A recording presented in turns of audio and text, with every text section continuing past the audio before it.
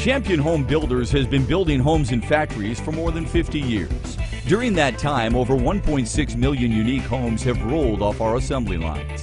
One thing they all had in common: a level of quality, craftsmanship, and attention to detail that's become the hallmark of the Champion Home Building process. Champion Home Building centers are set up like most manufacturing centers, with an assembly line and stations where specific building tasks are completed.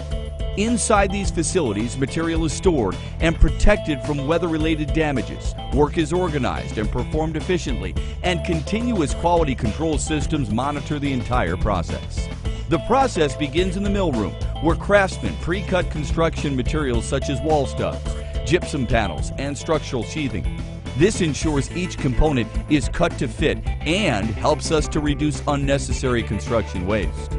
Meanwhile, in our cabinet shop, custom cabinetry for each home is built. The real assembly work begins in our floor department, where an entire floor is constructed as one component to maximize strength.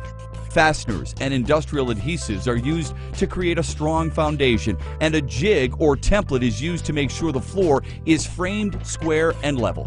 While the floor is being completed, our framing team begins building large exterior and interior wall sections. Once again, a custom jig ensures every wall section is square and level.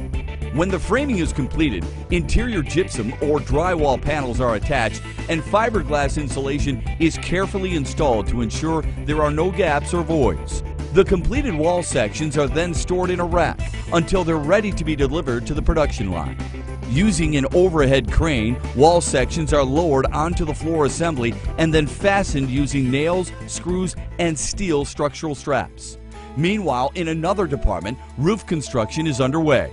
Just like with exterior walls and floors, the roof is built as a single component to ensure maximum strength.